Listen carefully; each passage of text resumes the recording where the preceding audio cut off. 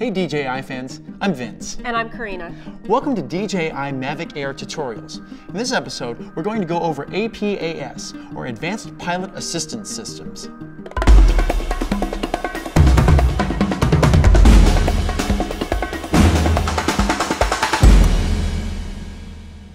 All right, what is APAS? It stands for Advanced Pilot Assistance Systems.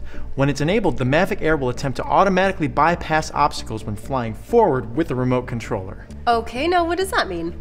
Well, while you're flying a path going straight forward, the aircraft constantly scans its surroundings for any potential obstacles.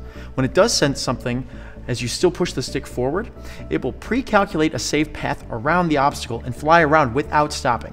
If it determines that there's not enough space, it'll just hover in place until you give it another command. Wow, that is really useful. So that's going to be good for beginners, right?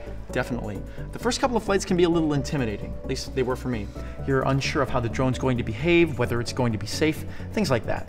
It's also great for flying in wooded areas. With APAS, the Mavic Air is that much easier and safer to fly. All right, so that's the basic explanation behind Advanced Pilot Assistance Systems. This function isn't on default, but you can enable it in the menu if you want to use it. Do you think APAS is useful or will make you feel more confident in the air? Let us know in the comments section below.